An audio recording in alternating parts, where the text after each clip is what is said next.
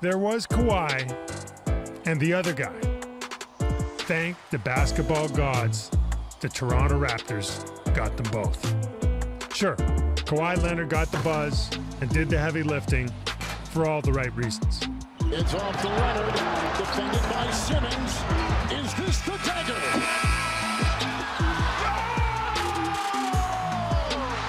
But did the Raptors get their ring without Danny Green, the other guy who came over from the Spurs in that franchise-shaking trade?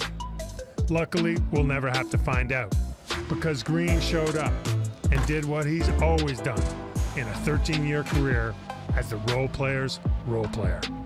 He got along with teammates, he got after it in the passing lanes, and when the ball came around to him in the corner, Green runs to the corner, fires it, and it's good!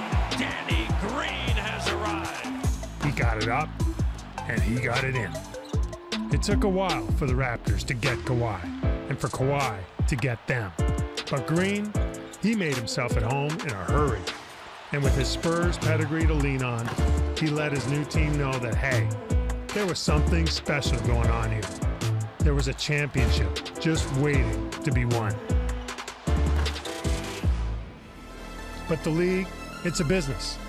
And so when Kawhi went home, the math meant that Green's time in Toronto had come to an end too. He got snapped up by the Lakers and won ring number 3. And soon after that, Philadelphia tapped him to help lead Joel Embiid and the Sixers to the promised land for the first time since Moses himself. But Green's place in Raptors history is secure. He's the veteran who told a team and a city that it was okay to believe. He's the sniper who gave everyone just a little bit more room to work. He was the other guy who helped make everything happen.